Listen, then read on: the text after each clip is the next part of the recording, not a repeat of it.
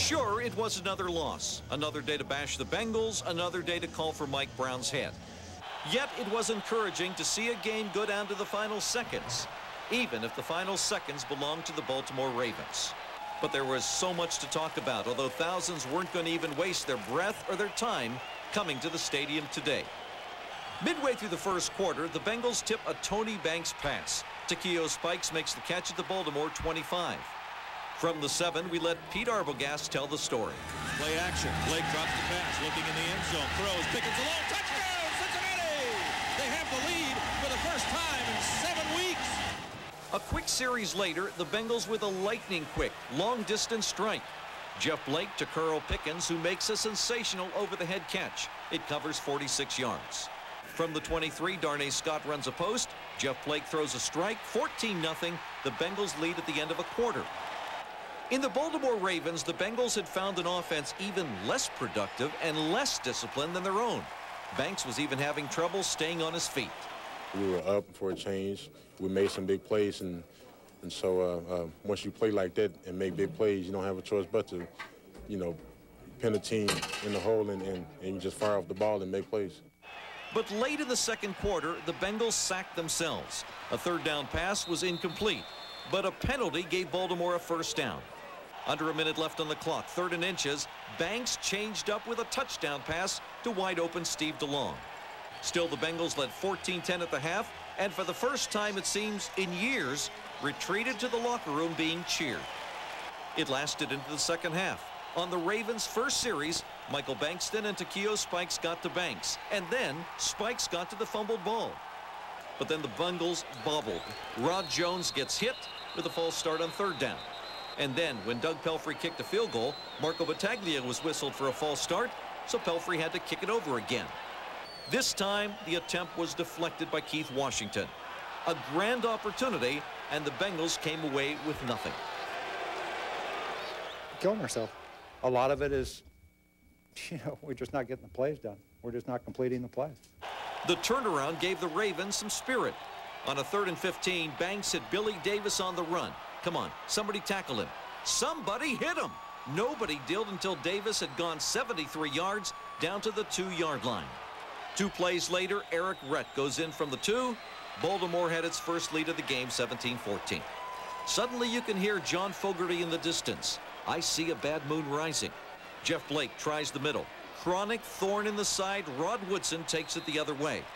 Again, the Bengals stop the pass on 3rd and 13, but this time John Copeland is called for roughing the passer. A play later, Patrick Johnson finds a gap the size of Montana in the Bengals secondary. The Ravens go ahead by 10 points.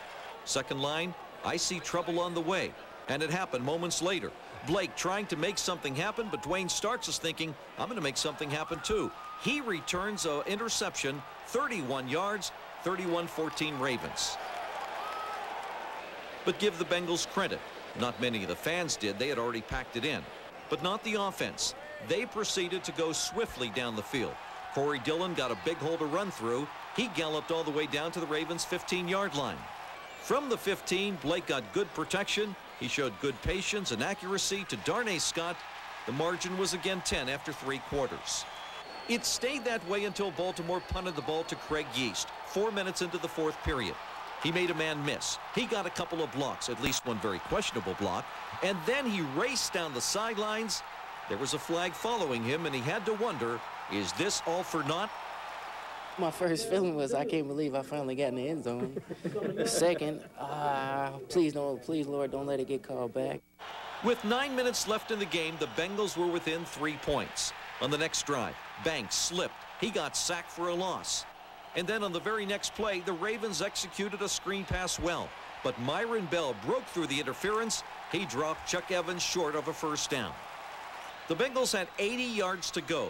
They again drove it well. The flip to Dillon picks up more than the necessary yardage on a 4th down and 3.